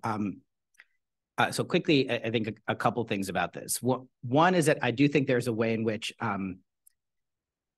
the longer term mechanism for kind of more fulsome structural change of the kind that, both Karen and Bijal are pushing us to think about and others today, part of how we get there is it's going to require other channels, or it's going to require legislation. It's going to require more organizing and so on. But I think there's things we can learn from these examples. Like, for example, if you look at some of the regulatory reform bills circulating around the Hill, the John Paul Warren bill, for example, there's a lot of good stuff in that bill, but there's not as much stuff actually as that might speak to some of the things that this whole panel is talking about. And so that's one channel. It's like, okay, we could extract from these experiments, some pointers towards where we might need to do some more thinking about what we should do statutorily or what we should propose, et cetera.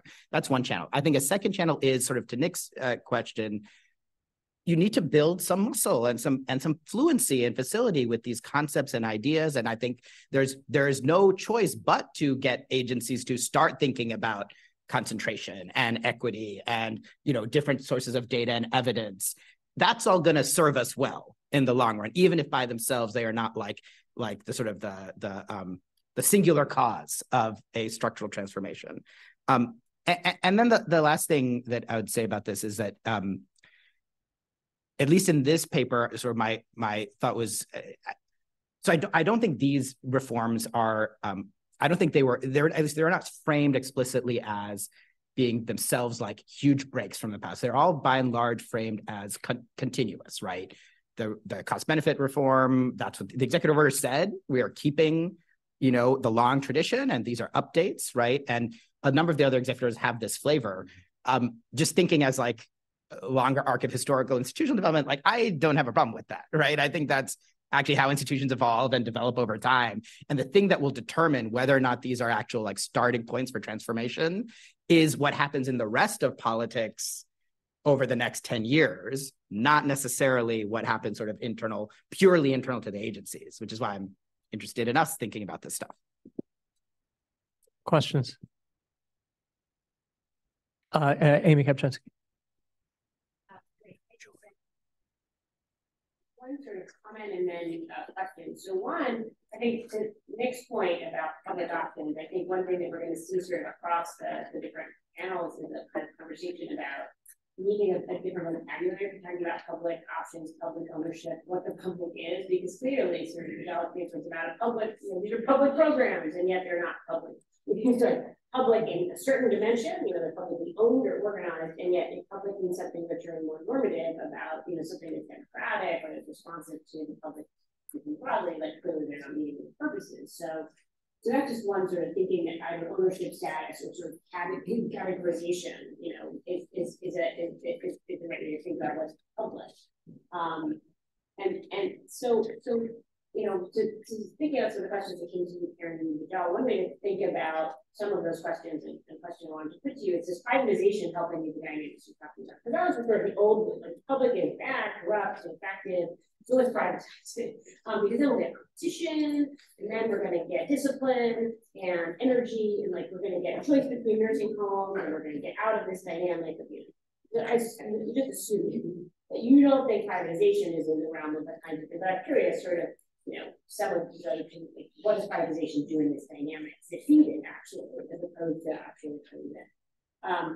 And then I'm thinking about Nick's question also to the job. I'm just wondering what you know, the sort of what if Congress says about this? And I think your points, you know, were like, you know, well, obviously Congress might not really say otherwise. There's a lot of discretion.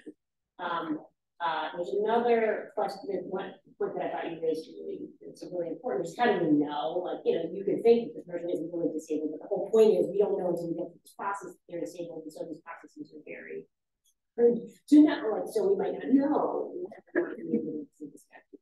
But I guess I'm also wondering whether or not, as we're thinking in this overarching way, building new frameworks to the administrative state, what it means for it to be democratic, like, isn't there another tradition we're thinking about administrative law and administration, which sort of says like there's meta democratic principles and the administrative state has to serve. And if it doesn't serve these, it isn't actually serving the broader purpose. It's kind of what we think about constitutionalism, like, you know, judicial review is or isn't built into it because this is what constitutionalism means.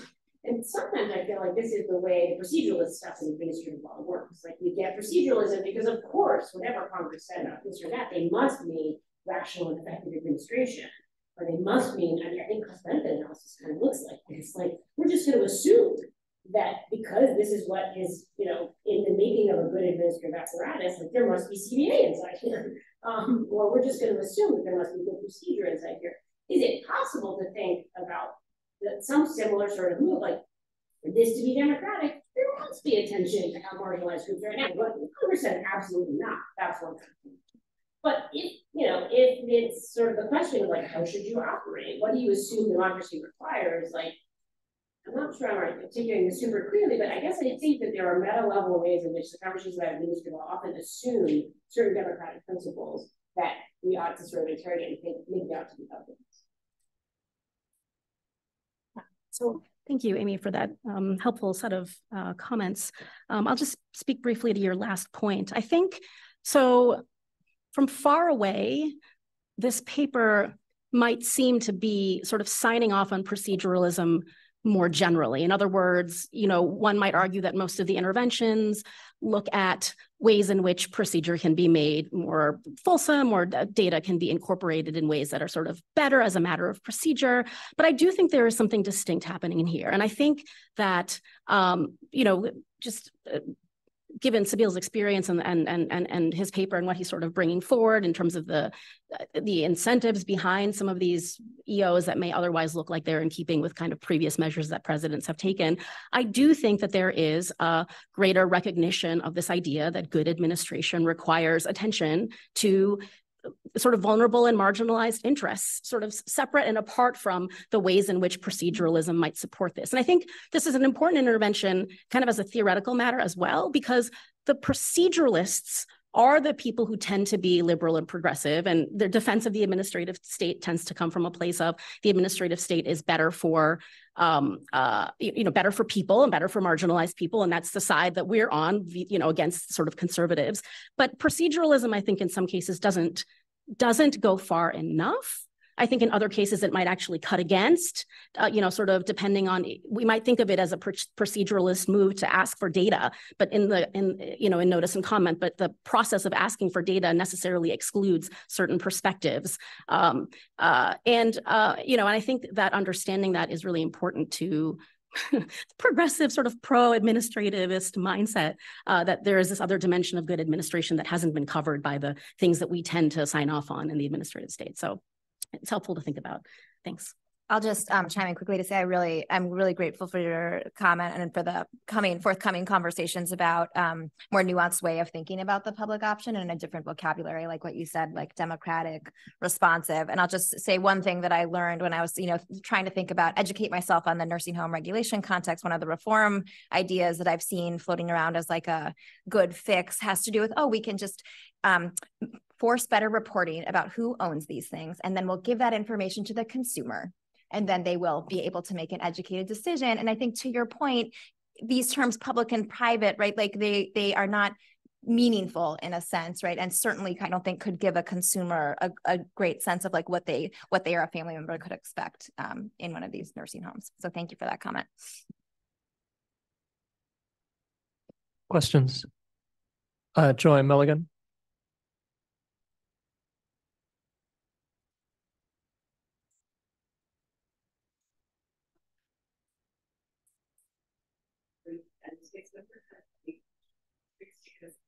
In thinking about this extractive logic that you described, I automatically wonder, well, where did it come from? And I can't help but wonder if there's something inherent about the structure of spending in the way we move funds around. Like, instead of thinking about it in terms of service delivery and care from the center outward, you transfer chunks of money between various sectors. Maybe that's very simplistic, but and that sounds like, we should have just had federal programs from the start. But the flip side, the Atlantis story is like, we need like grassroots collectives. So I was just playing with that in terms of diagnosing problems. It's not like, empowering the people.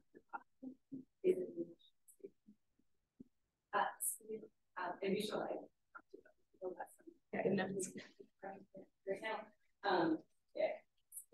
I just wondered, I think you touched on her discussion a little bit, so maybe the second part is more relevant, but to the extent as you thought about this paper, and I really appreciate your point that we always will have to think about how we wire the administrative state, no matter what huge gains we gain in other political fora.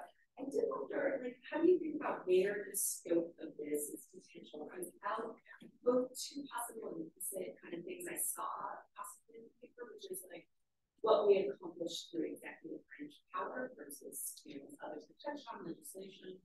But then the second part, which has been also mentioned, is kind of the power and substantivism. The agencies with like really distinctive things like human violence and sedimentation.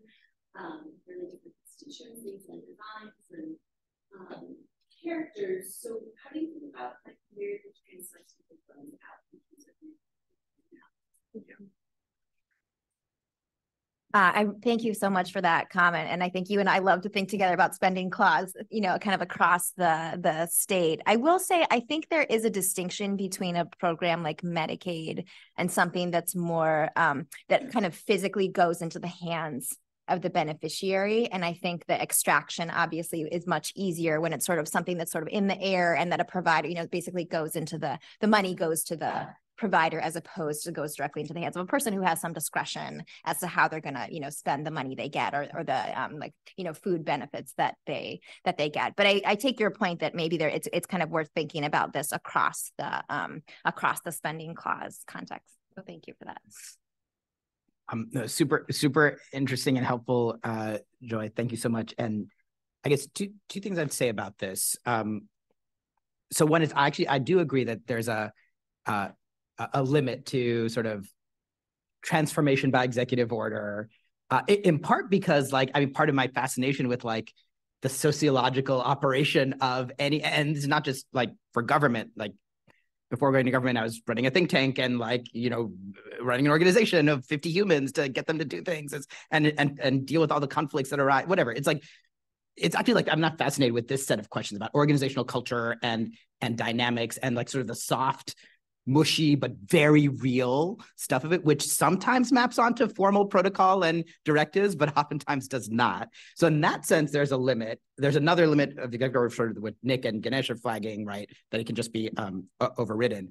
But I think on the trans-substantive thing, my instinct on this, and we have a paper on this topic, later in our session conference, but my instinct on this is somewhat Amy's, right? That I do think there are trans-substantive values and concepts and ideas, but they are of the normative flavor of a set of presumptions that we ought to have about what democracy is, what equity is, a kind of commitment to anti-subordination as definitional to good government in a trans-substantive way. But then how we operationalize that really does have to be particular. So when I look at Karen's story and the examples that Vijal is giving, part of what pops for me is oh, HHS has a ton of enforcement powers, but they're actually not used to thinking about their enforcement powers in the mode of tackling private equity first, or in the mode of, using their spending authorities. Other agencies are actually very good at thinking that way and have better muscles of that sort, not for any legal reason, but for a whole host of sociological, institutional inertia reasons, right? And so that's kind of where my head goes. With 5 minutes, perhaps we could collect questions. Questions. Yes, go ahead, please.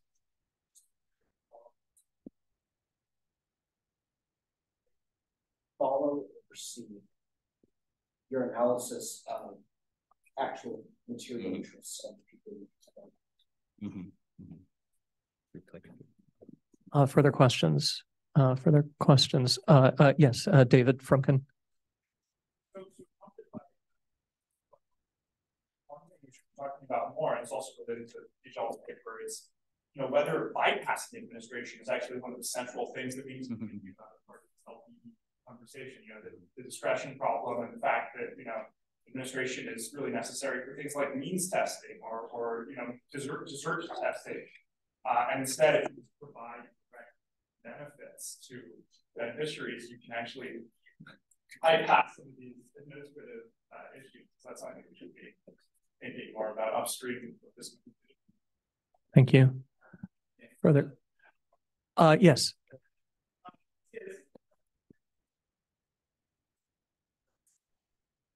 Extracting for you in this extractive operation? Is there sometimes where it sounds like it's either public agencies, although we question the term public, or contractors, and in that case the solutions seem like some kind of old-fashioned, very traditional administrative responses. We want more efficiency, we want a working ombuds system, we save money because we're avoiding waste. And other times it sounds like it's more systemic. I mean, just the vision and the term that we call extractive, where it's a political problem to allocate resources away from people, and that seems like it points to a whole different set of solutions. So I wonder, what's it take to calling the whole system extractive, and whether that as an analytic term kind of clarifies something, or whether it's hiding something, or just generally how we think. Thank you. Yes, please go ahead.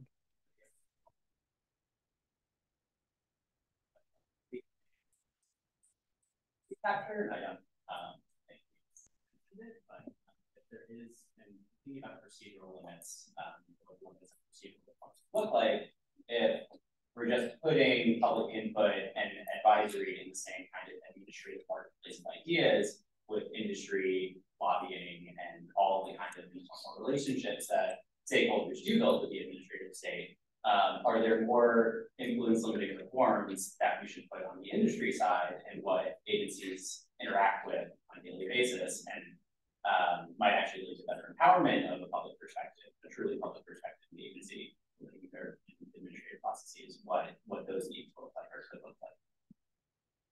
Thank you. We have time for one more question. Blake Emerson.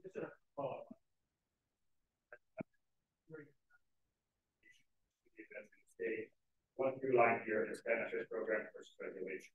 I wonder whether that is accurate, or it is, and I think that's an old traditional thing.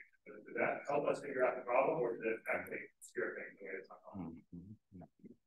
not? Amy, we're at 12:30. Do we want to have one word from each panelist? So I'll speak really briefly to what about no agencies and to the concept of capture, and then maybe benefits versus regulation.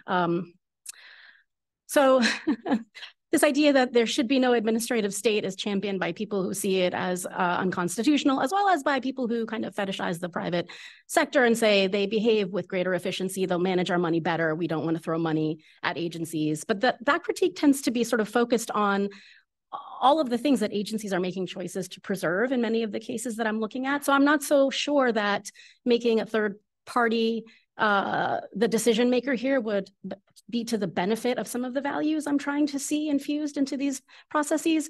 On the other hand, if we made Congress in charge of sort of creating policy that skipped a middleman and went straight to being implemented, you know, the argument of the anti-administrativists, we might see so much sort of reduction in efficiency and expertise that maybe things would swing in a direction that would also not be a good kind of situation for upholding some of these equity values.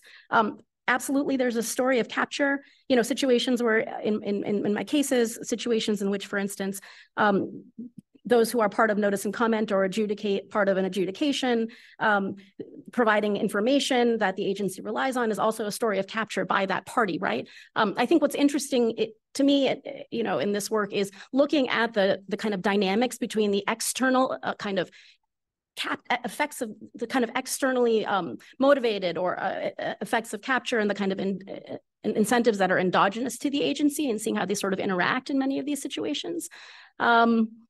I have lots to say about the regulation benefits breakdown that I'm going to hold off on for now so others can speak. So I'll speak quickly to Nathaniel's great question about extraction and whether it's kind of worth greater nuance. I think if the goal were to kind of really go straight for the reform point, I think it would really pay off to think about the differences, you know, between these different types of extraction that the paper covers. I think the aim of this, and that's a worthy goal, I think the aim of this paper was more actually to tether what's happening here to some context that I didn't mention in my remarks, including, for example, Daniel Hatcher and my colleague Dorothy Roberts have done great work on how foster care systems, basically like as soon as a child even kind of enters into their tendrils, they immediately try to figure out which flows of entitlements that child has access to and then suck those up, right? So that's like an extraction helping elsewhere within the state. Similarly, Eleanor Wade has a great paper on how states seize portions of Medicaid recipients' tort recoveries, right? If they happen to like get a settlement from a car accident or something, right? So I think there's an carceral, right? There's like lots of work on fines and fees and the kind of policing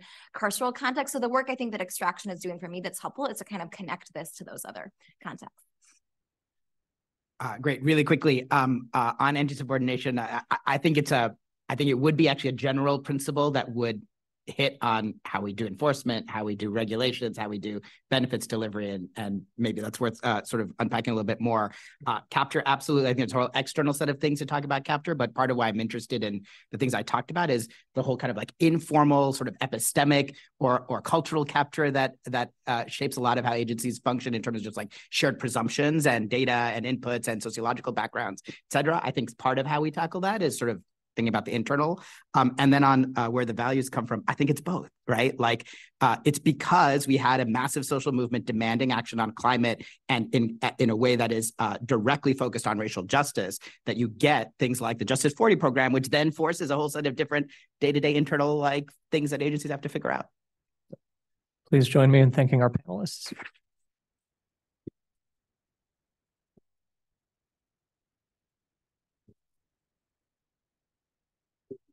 Enjoy some thoughts on your project. And